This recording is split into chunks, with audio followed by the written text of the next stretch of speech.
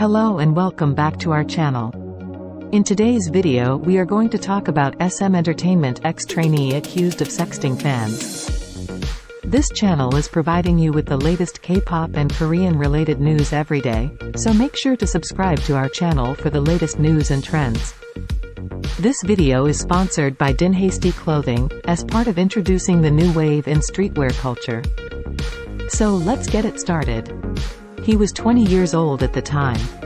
In the volatile K-pop industry, where the line between fame and infamy can be perilously thin, the story of a former SM Entertainment trainee's fall from grace and subsequent reinvention is particularly striking.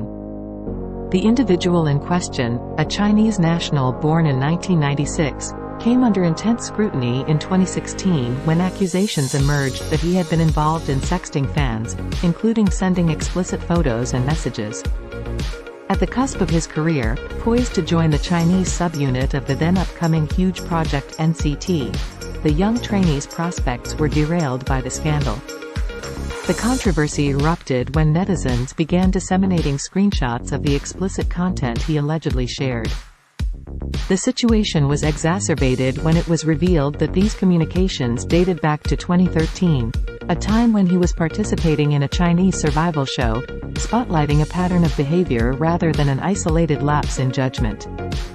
The backlash from fans was swift and severe, with Chinese supporters, in particular, voicing their protest against SM Entertainment for the trainee's prospective inclusion in NCT. This public outcry ultimately led to the trainee's departure from the path of idolhood. In an industry where scandals can often spell the end of a celebrity's public life, the ex-trainee chose to pivot away from the world of music and into acting, assuming the new name Yu Shi. With a fresh start in the entertainment industry, Yu Shi debuted as an actor in 2018.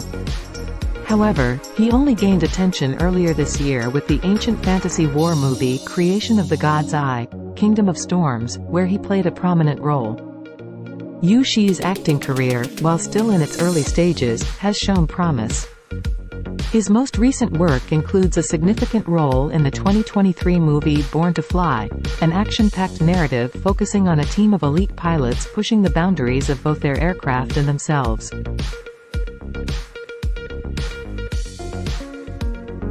Please subscribe to our channel for the latest K-pop and Korean related news and hit the like button. Be part of the new wave and support NCT Clothing.